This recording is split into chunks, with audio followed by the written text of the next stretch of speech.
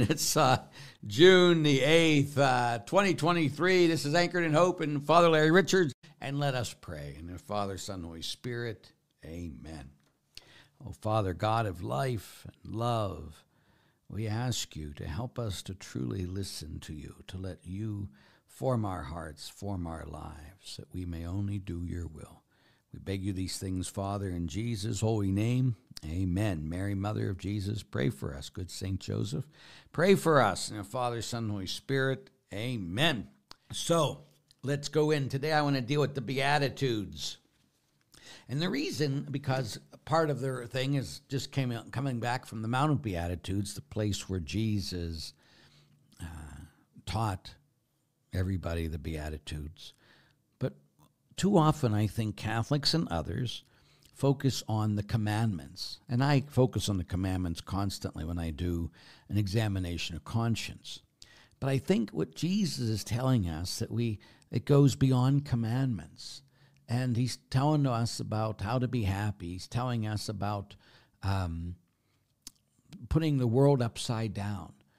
Too many Christians, Catholics have bought into the teachings of the world and dismissed the teachings of the church. And we got to look at the teachings of Jesus, even go deeper. So we got to go, much, much deeper. There was, a Monsignor just talked about all the things that we got to avoid. And, of course, whenever people do this, and he's a very conservative Monsignor, has a big following, focus on sexual sins and everything else. And, of course, we got to deal with that. But we also got to deal with the people that aren't taking care of the poor. We got to do all these things because Jesus talks about it. Again, he's the one that talks about who goes to heaven, who goes to hell, and he talks about not taking care of the poor. But the same people that want to say that we have to stand up for the truth and are the same people that pick and choose what truth they push. And we got to make sure that everything we do is the fullness of the truth, not just our particular view of the church. So, when it comes to morality, when it comes to the way we live our life, we got to go to Jesus. Again, if you are one of those who were with Lent with us, where you read the words of Jesus, the four Gospels throughout Lent, then you got to make sure you experienced really what Jesus said, not what someone interprets, not when some bishop or Monsignor interpret. And, of course, that's important. Of course, they're the Monsignors aren't the teachers of the church. The bishops are, with the Pope, of course, and we're praying for our Pope, who had surgery yesterday, and I hear he's doing quite well. So I put it on my stuff, and all the people have been praying throughout the world, so it's fantastic. So when they come together as a union, then they're preaching the magisterium of the church, which we've talked about again and again, but not particular ones that say, oh, no, I'm the one who's going to do the magisterium, and they are so off the wall in what they believe and hold themselves up as better than the rest of them, that you can always just instantly dismiss them because it's their opinion.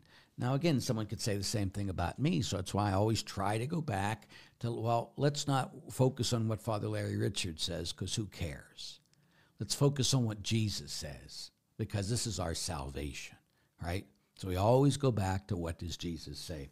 So, of course, a couple of the synoptic Gospels have the Beatitudes, but we're going to focus on Matthew's version of the Beatitudes. So, again, when Jesus saw the crowds, he went up to the mountain, and after he sat down, and his disciples came to him, and he began to teach them, saying,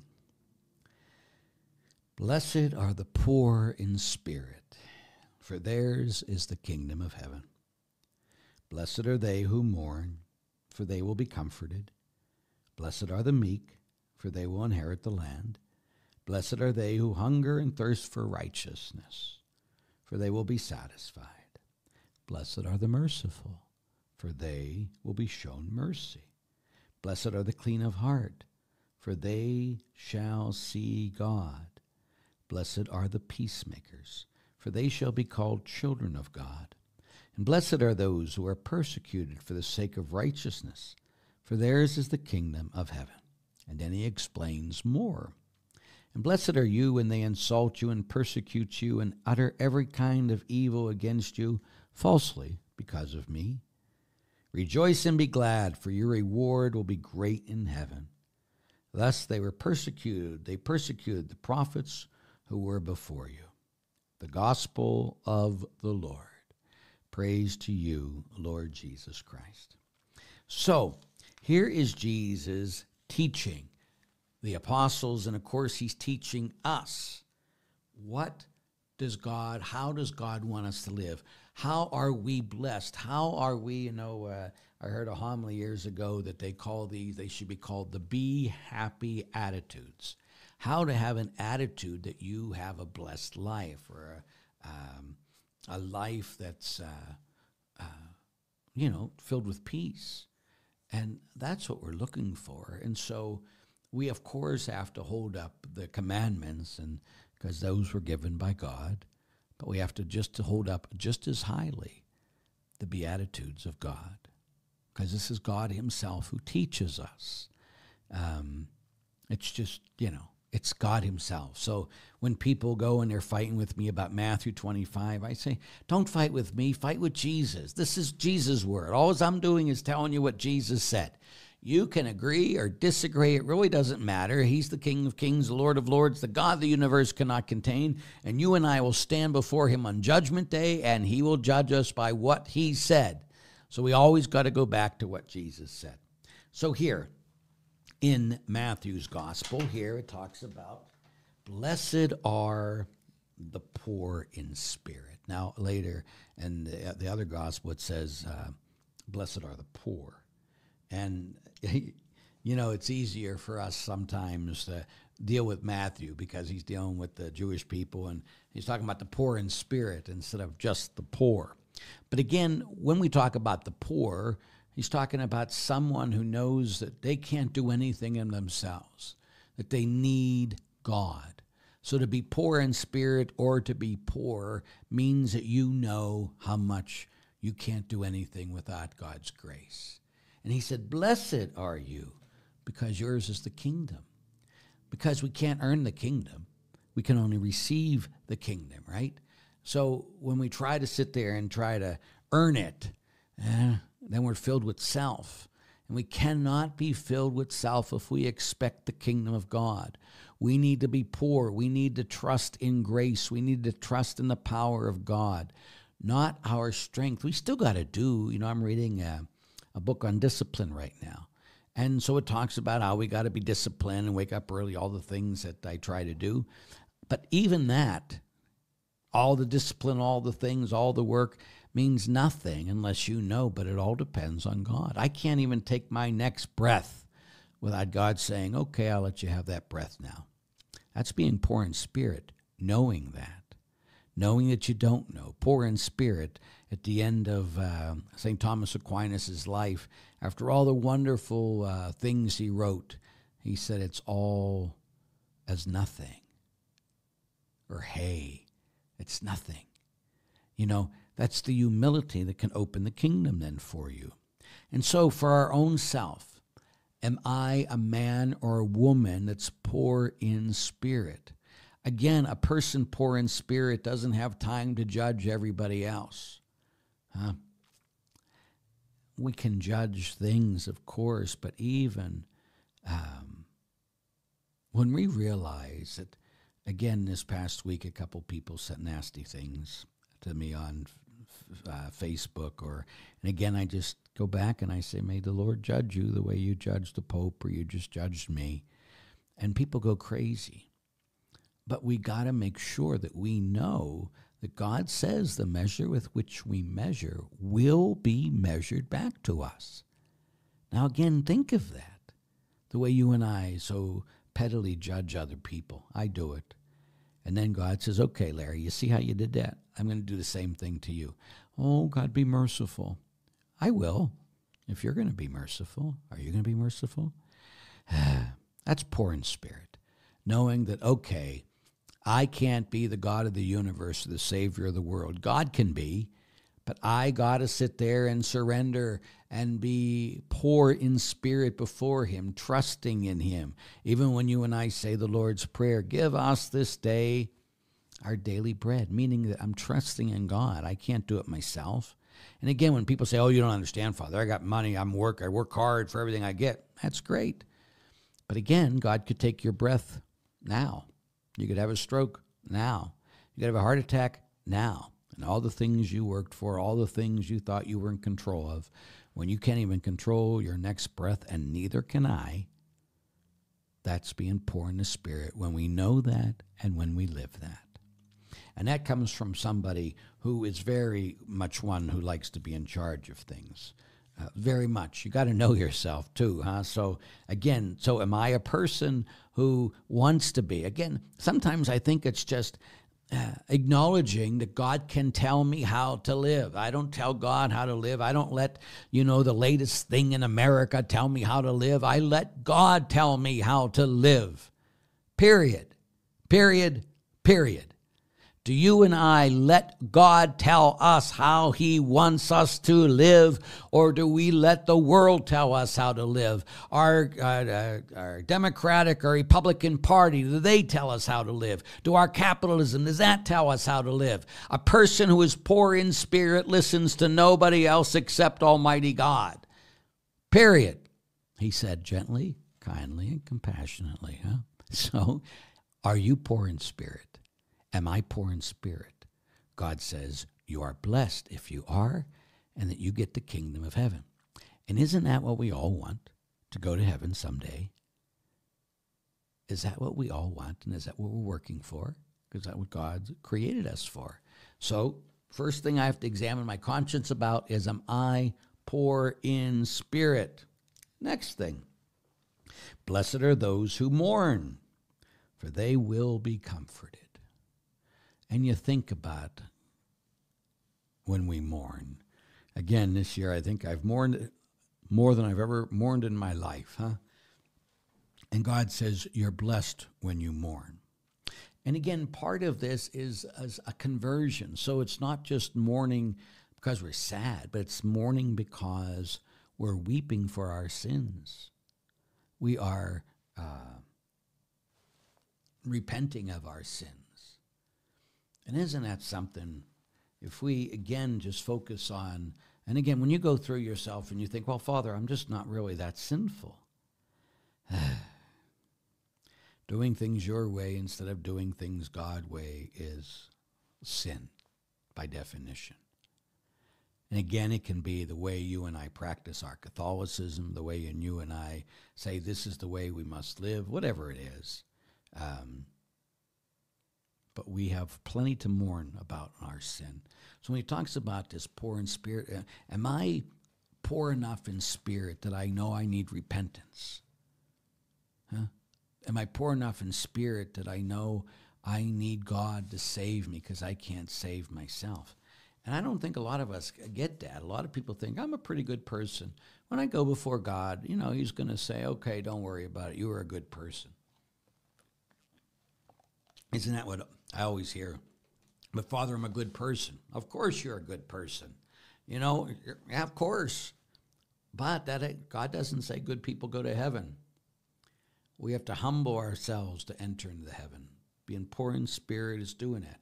We have to mourn over our sins. Huh? It's part of this conversion process. We acknowledge we need God. We repent of our sins. We can't do it ourselves. We mourn over our sins. So again, this is a way of deep conversion in our lives. Huh? And then after he goes to this conversion, because we're going to be comforted, because when we repent, when we go to God, and, like the prodigal son, mourns and says, Lord, God, Father, I'm not worthy to, just call me your thing. And God, the Father picks him up and they celebrate. So when you and I mourn from our sins, God picks us up and he comforts us. But the need for repentance is great, and not just for those sins the world think are crazy. Again, how does Jesus deal with sin? He goes to the cross, but who is Jesus the most horrible to, if you will? The people that didn't think they had any sin.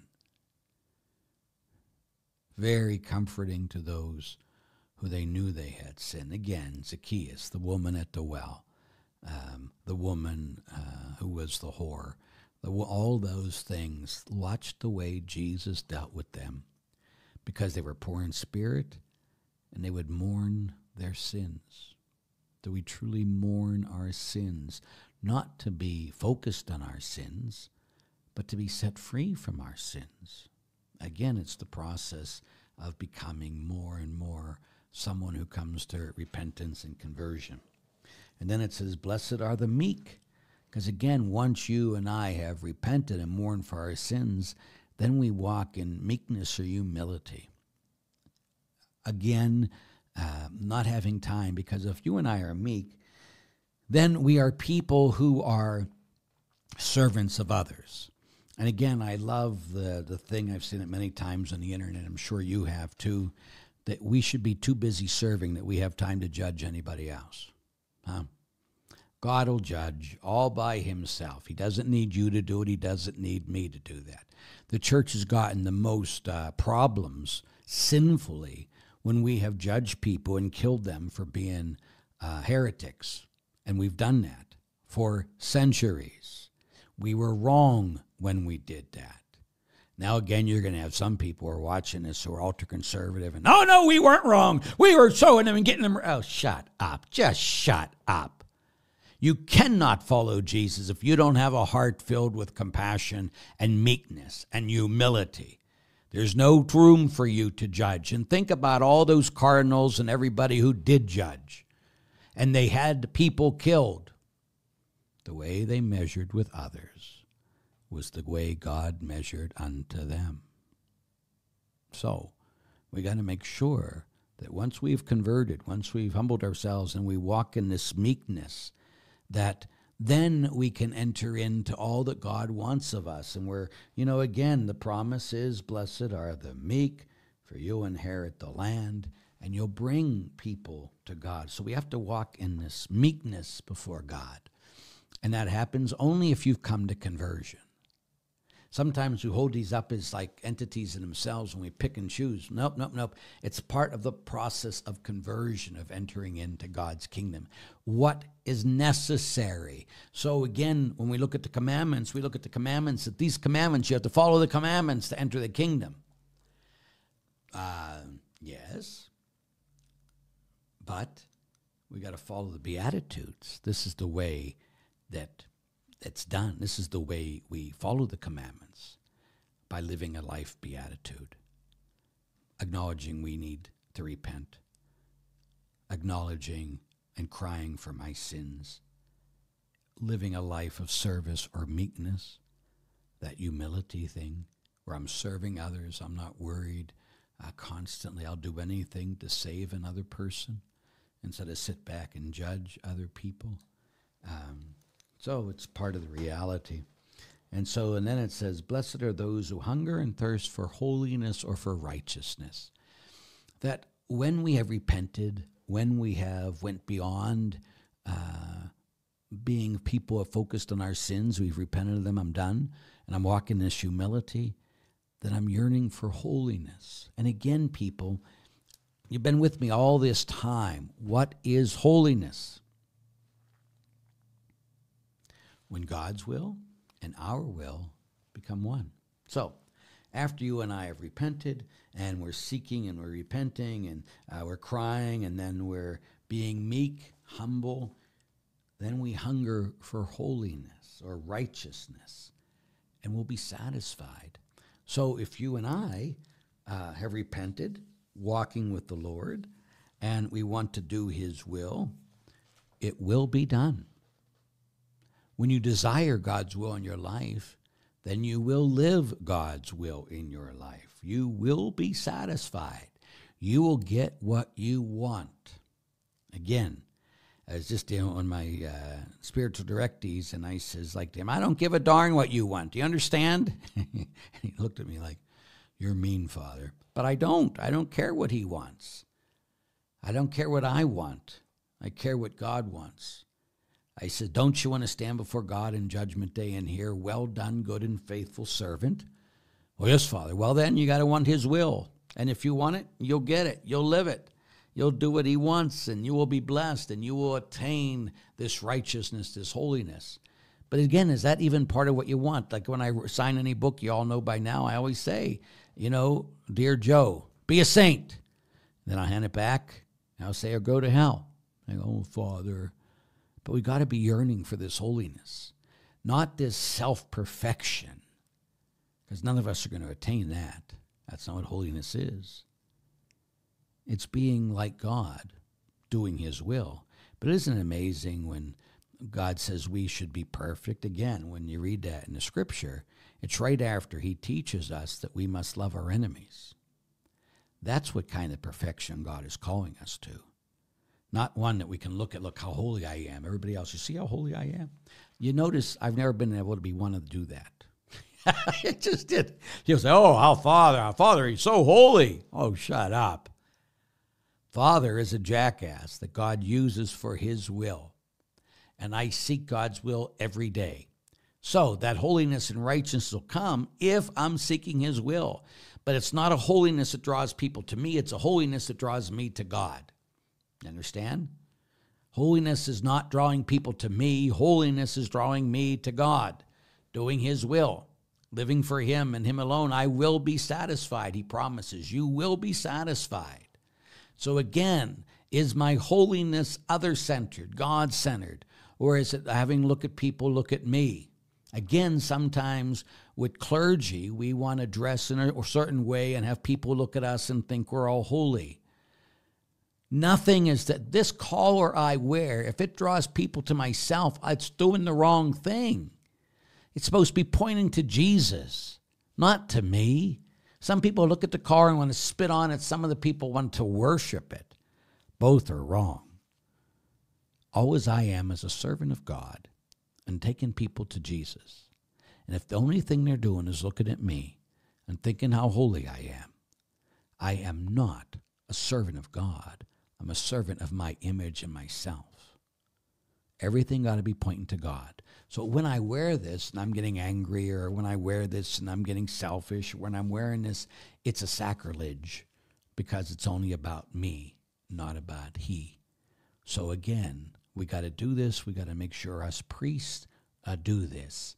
And again, throughout the, I won't get into it because people will go crazy. But we're not called to draw us to ourselves, but people to draw people to God. Blessed are the merciful, because once you've experienced mercy, then what do you want to do? Give it to other people. Blessed are the merciful, for they shall be shown mercy. And again, the opposite's true. If you do not show mercy, you will not receive mercy. So I'd always give mercy. It was just something like I put on Facebook not Facebook, I was on there, but YouTube, but one of the things, if I've forgiven anyone in my life and someone says, no, I will not forgive that, and I'm thinking, oh, you just damned yourself. You got to get over that. There's nobody you and I can't forgive. Mercy is giving something good to someone who doesn't deserve it. So am I merciful? Because God has been merciful to me, now I have to be merciful to others. For they will be shown mercy. So if you want to receive mercy, you got to give mercy. Blessed are the clean of heart, for they will see God. Because a clean of heart person, this isn't just about purity. Oh, I have no sexual thoughts. People of God, I'm very sorry, but I have sexual temptation every day of my life. Hasn't gone away, and I'm 63. It's what do you do with it? Purity of heart is just looking for God in all things, wanting God. And he says, if we are pure of heart, what will happen? We will see God. Now, part of that is that, again, having sexual temptation is not the same thing as giving in to sin, correct? So the devil tempted Jesus, for goodness sakes. So he'll tempt us. So our hearts need to be purified to see only God. And that means that we see God in other people. We see God in all of creation. Not pantheism, but all things point to God. All people, especially if they've been baptized, have God dwelling within them. God, we can't even be alive without God breathing his spirit inside of us. So again, do we see God? Because if we are pure of heart and we're looking for God and not just looking for judgment and looking for how people are sinful and looking for all the wrong things, then we will see him. around us, in the people, and even in us, if we're looking for God and not just ourselves and to righteousness in ourselves. And then when we see God, because we're pure of heart, we will be peacemakers. We will be people who deal with unity, not disunity. Again and again, there's so many in the church this very moment who call themselves great Catholics that only seek how we're different, how go against the Holy Father, go against the magisterium. That is not a peacemaker. Now, I'm not saying that, oh, it's okay, just do what you want. That's not what I'm saying. That's not what I'm saying. It's not what I'm saying. But I'm saying that we got to seek God's will, and God's will is, may they be one. So we got to work on unity. We got to work on being a peacemaker. And again, a part of being a peacemaker is, what is peace? It's the pre-fall state. Oneness with God, oneness with others, oneness with nature, oneness with all things. Peace, the way it was before the fall. People say, well, we can't do that because the fall happened. Jesus Christ died and redeemed us, did he not? So when he leaves us peace, the last gift he gives us, he wants us to bring that peace to others. But we can't bring peace to others unless we have peace in ourselves. And that comes from living the Beatitudes. And then finally it says, or not finally, blessed are those who are persecuted for the sake of righteousness. I always like this one because throughout the years I have got all kinds of persecution. I'm not complaining. It's part of the promise of God. But again, we'll be persecuted for when we're doing what is right. Of course we will. And then he says, when we do that for the sake of righteousness, again, it goes back to repentance. We will have the kingdom of heaven. If we get persecuted for what is right. And then blessed are you when they insult you and persecute you again, and utter every kind of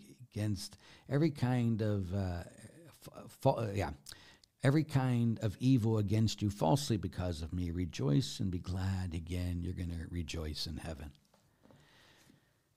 Our job is to bring people to Christ. That means, first of all, we have to come to Christ. We have to go into this repentance. And the Beatitudes show us how to live.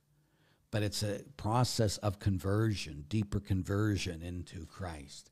And if we just push the commandments and give a bunch of rules without teaching people how they are lived by the Beatitudes, then we're putting a heavy burden on people that they cannot carry. All of us need to be poor in spirit, to humble ourselves, to weep over our sins, to be humble in service of others, that meekness, to do all the things that God wants us to do so we can enter the kingdom. It's all by his grace. It's not by us. It's all grace, all grace, all grace. But we got to cooperate with grace. You got it? You get it? Are you going to live it? May each of you know his love today and forever. Amen.